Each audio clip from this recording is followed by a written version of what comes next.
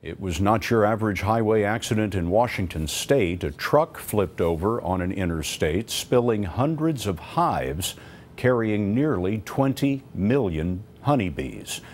Tracy now on what happened next. The beekeepers are on scene now. At 3:30 this morning, Interstate 5 near Seattle looked like a scene out of a science fiction movie.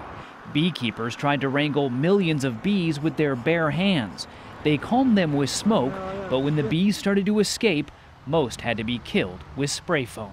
I think we're going to make this quick. A Washington state trooper tried to brief reporters. Yes, I hear you. Including Jeff Du Bois from our CBS affiliate in Seattle. He did not appear to be enjoying this assignment. They're flying all over the place. It's unnerving, to tell you the truth. It was far worse for his cameraman, Damian Glitch, who was stung 20 times. I feel lightheaded and I'm numb. I had stings to my face, to my arms.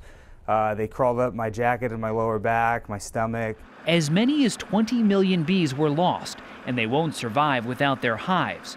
They were en route to a farm to pollinate blueberry crops. There's no other insect on earth that can do what they do.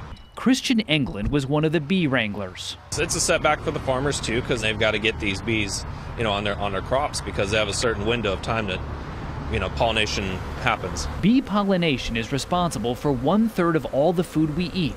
There were 5 million active beehives in the U.S. in the 1940s. Now there are half that, due in large part to what's known as colony collapse disorder. So this accident is a big loss. The driver of the semi was not injured, but like everyone involved, he likely felt the sting. Tracy, CBS News, Los Angeles.